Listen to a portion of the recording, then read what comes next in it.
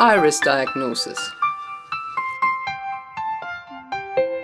Die Iris Diagnostik ist ein ebenfalls großer The iris diagnosis is a major focus in this clinic, since the iris, the colored part of the eye, gives an indication about the constitution of a person. The constitution is actually an individual's complete genetic makeup, which means that the iris shows who am I and which burdens and weaknesses of life do I carry. Welche Schwächen des Lebens trage ich in mir? Die Iris, die Regenbogenhaut.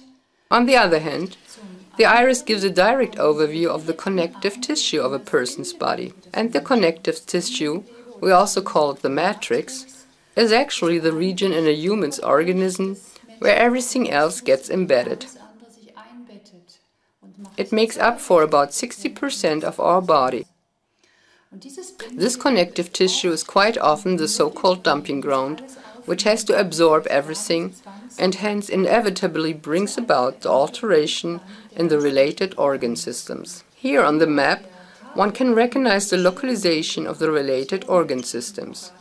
On the left side, the left-hand side of the body, and on the right side, the right-hand side of the body. Here at the center, you can see the illustration of the stomach.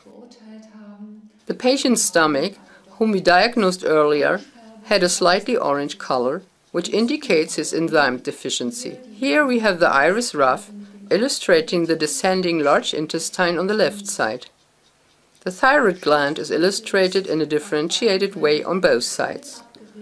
The patient whom we had discussed earlier had a mild dysthyreosis of the right thyroid gland.